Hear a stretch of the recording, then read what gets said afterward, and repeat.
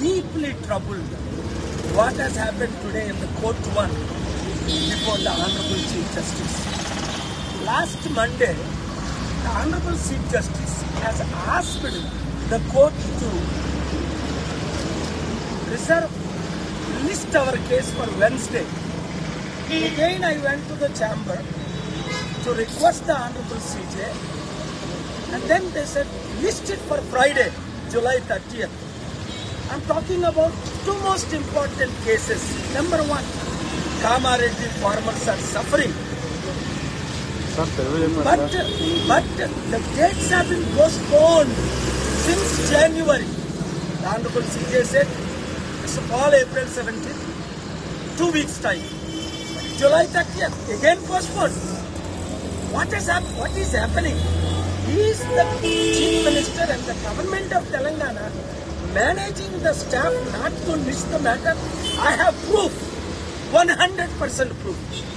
Ee roju Honorable Chief Justice garu mundu nenu mentioning chesanu. Your Honor, meeru gata somavaram na security case di Kamareddy case di list cheyamanaru. July 30th Kamareddy case list అయింది. నా matter Wednesday list చేయమన్నారు. ఈ కామారెడ్డి రైతుల ఆత్మహత్యలు జరుగుతున్నాయి, హత్యలు కూడా జరుగుతున్నాయి.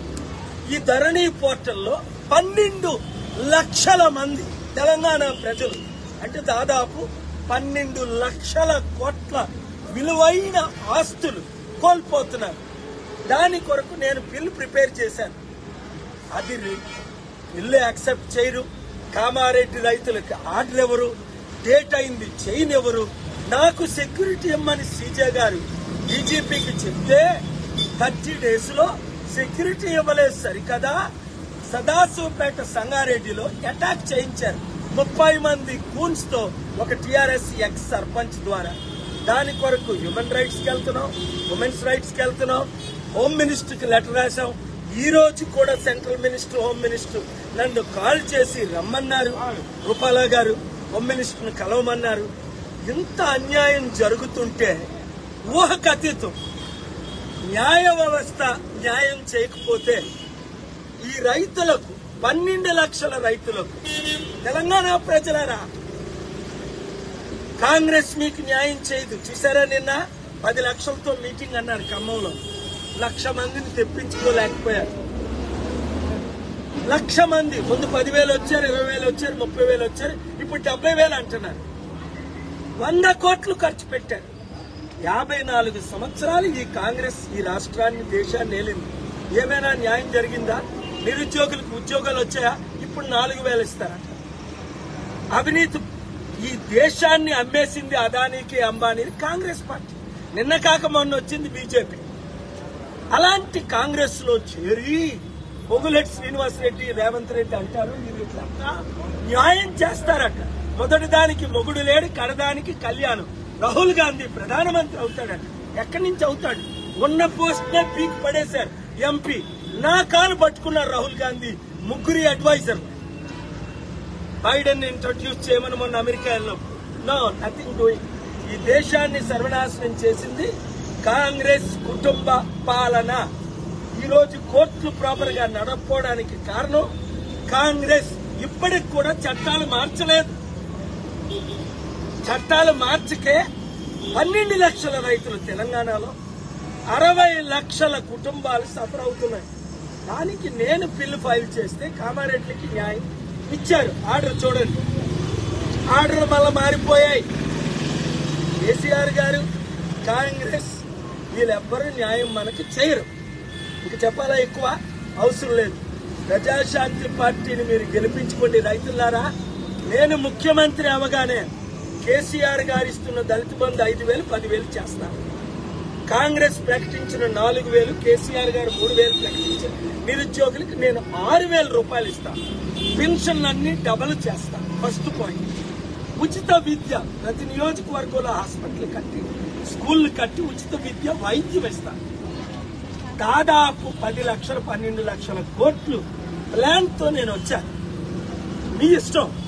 54 సంవత్సరాలు సర్వనాశనం చేసిన కాంగ్రెస్ పార్టీని మీరు మళ్ళా నమ్మి 10-15 సీట్లు ఇచ్చి నాశనం అయిపోతారా? మరలా పీకే ప్రశాంత్ కిషోర్ అన్నట్టు 21-28 సీట్లు కేసీఆర్ని గెలిపిస్తారా?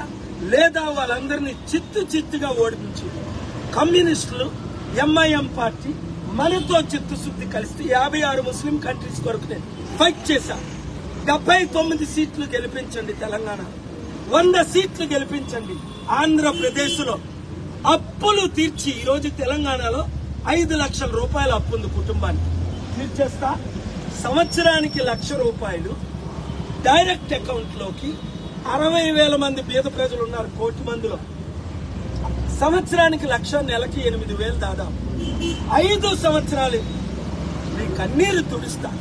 నా దగ్గర డబ్బు ఉందని అందరికీ తెలుసు. నన్ను తేనవట్లేదు కదా, తేబట్టే కదా ఈ బీజేపీ గవర్నమెంట్ కి 6 లక్షల కోట్లు ఇన్వెస్ట్ చేయించాను. అందుకే కదా పెద్దలందరూ నన్ను ఈ రోజు కలుస్తున్నారు. కేసీఆర్ గారు కదే అన్నారు, పాలుగారు నోరిపితే 1,000 కోట్లు ఇస్తారు అని.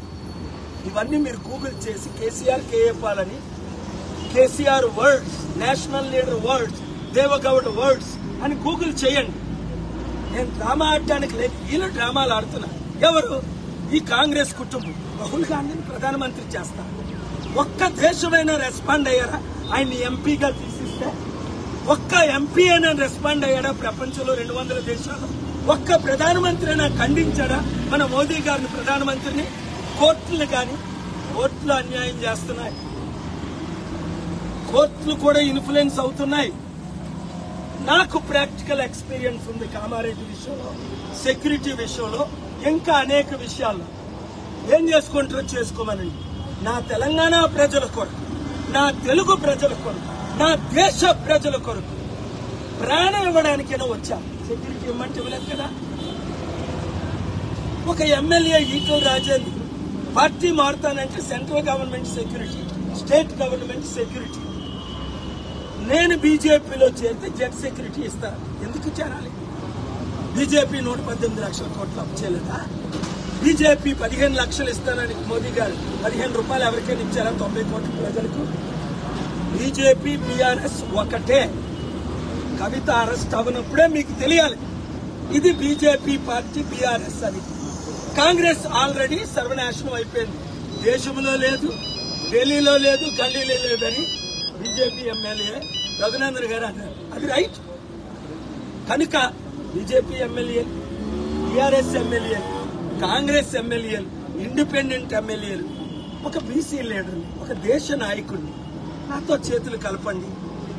శనివారం 4 నుంచి 6 గంటలకు రండి.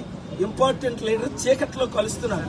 సిట్టింగ్ ఎమ్మెల్యే ఈటెల రాజేంద్ర కంటే ఆయనకి ప్రాణహాని ఉంది, చంపుతామని రిక్కీ చేశారని దాంతో సెక్యూరిటీ. మీకేమైనా ప్రాణహాని? ఈటెల రాజేంద్రకి ఎక్కడ ప్రాణహాని ఉంది? ఇదంతా ఒకటే. మళ్ళా నాకు ప్రాణహాని ఉందని chief justice of Telangana order ఇచ్చారు. చూడండి, ఈ ఆర్డర్ చదవండి. నాకు ప్రాణహాని ఉంది అని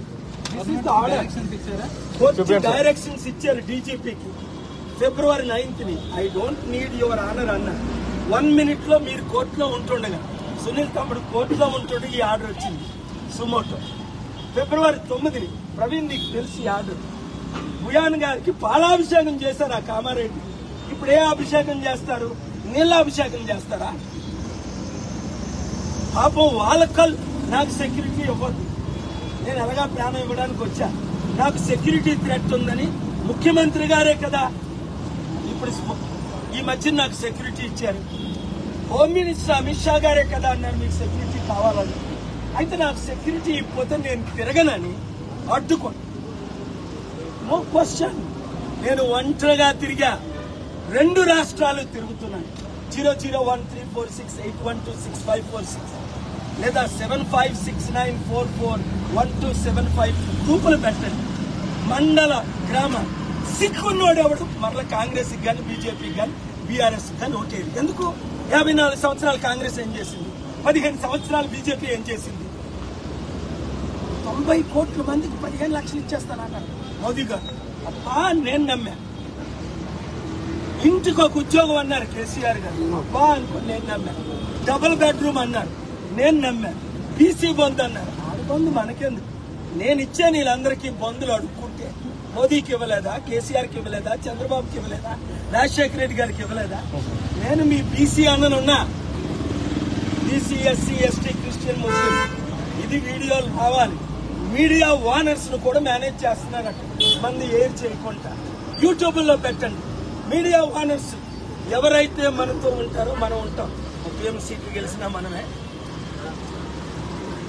బీజేపీకి 3 నుంచి 5 రావు, కాంగ్రెస్ కి 10 నుంచి 12 రావు, ఎంఐఎంకి అయితే 6-7 గ్యారంటీ, టీఆర్ఎస్ కు ఒక 21 వస్తాయి. ఇప్పుడు ఈ 79 ఎవరికి వస్తాయి?